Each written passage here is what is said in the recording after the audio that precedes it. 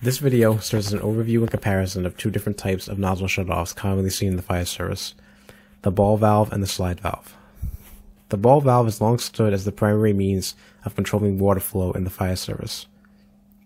Ball valves remain the most common type of shutoff available from all manufacturers.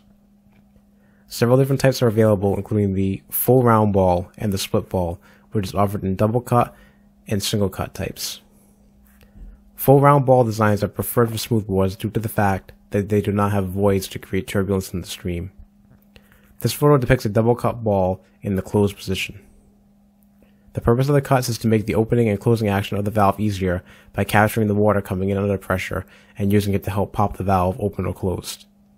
However, when fully open, this type of design creates void spaces in the waterway, creating turbulence which will affect the integrity of a solid stream.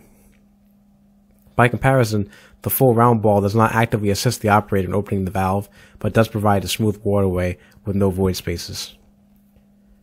As shown here, the ball valve has a very simple action where opening the bail rotates the ball into the open position. The primary disadvantage of the ball valve is that it is designed to be operated in the fully open or fully closed position only. Positions other than fully open will produce a violent turbulence within the nozzle. This turbulence destroys straight and solid streams and will result in a surging, disrupted fog pattern as well.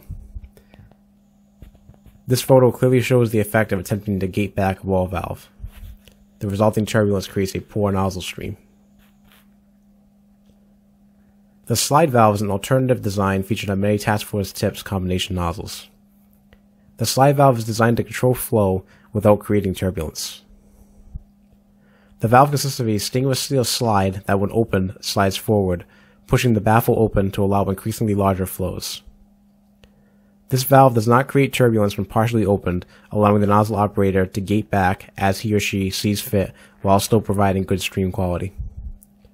The slide valve is typically combined with a detent bail that provides several different flow positions which are identified by an audible click. This design allows the nozzle operator to have the ultimate say over how much water is coming out of the nozzle. As seen in this photo, the slide valve provides for good stream quality even when the bail is not fully opened. This ability is useful during operations other than interior attacks, such as overhaul or small outside fires, where the nozzle operator may want to achieve less flow and lower nozzle reaction while still maintaining a good stream in order to penetrate deep into smoldering materials. The slide valve allows this to happen without having to adjust pressures at the pump.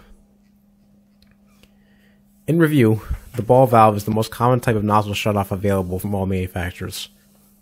Full round ball designs are the preferred type of shutoff for smooth bore nozzles. The slide valve is an alternative design found on many TFT combination nozzles.